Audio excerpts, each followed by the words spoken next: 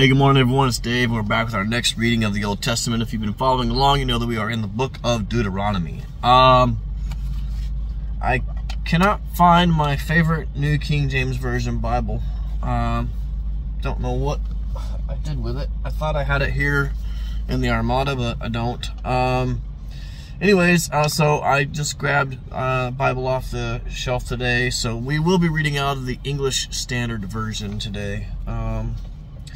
And we'll be in chapter 13 of the book of Deuteronomy. This is a very short chapter, only 18 verses.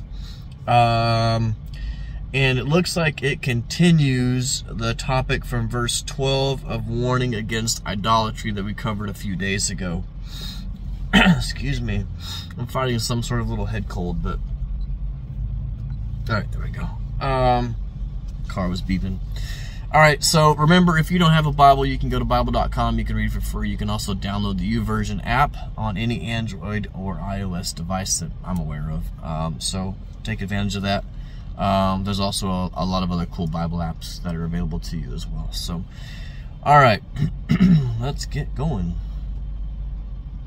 If a prophet or a dreamer of dreams arises among you and gives you a sign or a wonder, and the sign or wonder that he tells you comes to pass, and if he says, let us go after other gods, which you have not known, and let us serve them, you shall not listen to the words of that prophet or that dreamer of dreams.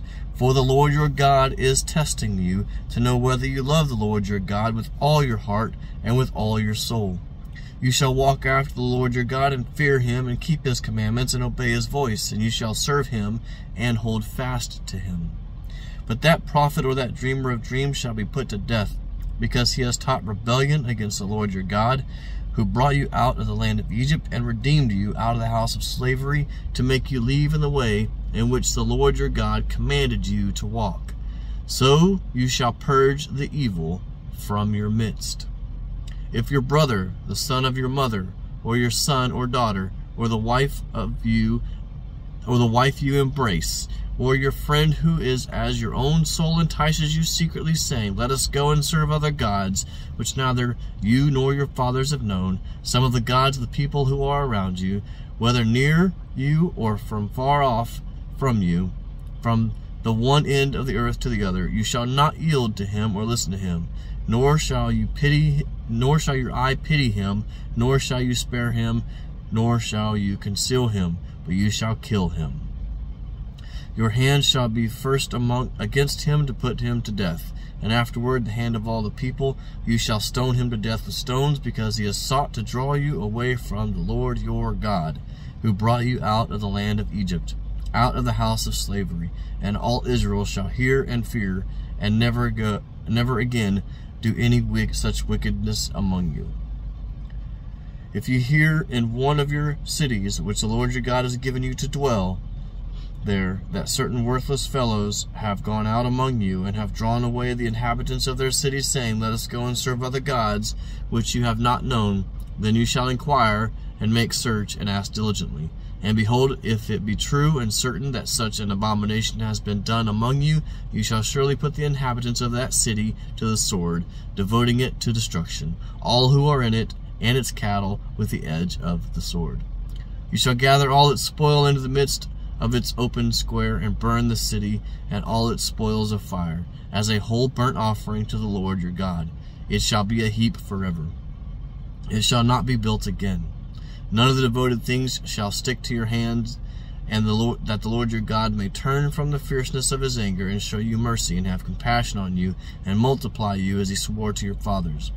If you obey the voice of the Lord your God, keeping all his commandments that I am commanding you today, and doing what is right in the sight of the Lord your God.